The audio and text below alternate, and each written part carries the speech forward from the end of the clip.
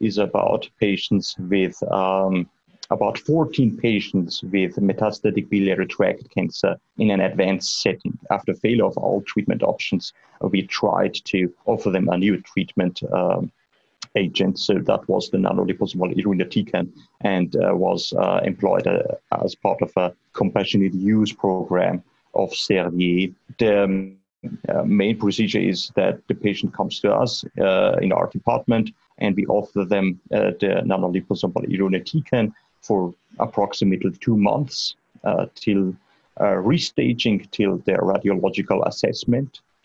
And if we can observe a response or a disease control, then we ask the health insurance to cover the expenses for the further treatment. So that's the way we are trying to help our patients. So in these 14 patients, it was a multi-center study.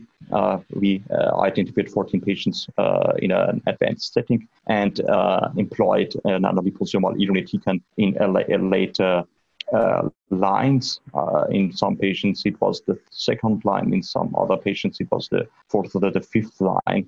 And we could see a disease control rate in over half of the patients. So it's quite remarkable because this shows that it could have an impact and could unfold its antitumoral activity not only in pancreatic ductal adenocarcinoma like shown in the Napoli trial, but we could also see this phenomenon in our cohort of patients.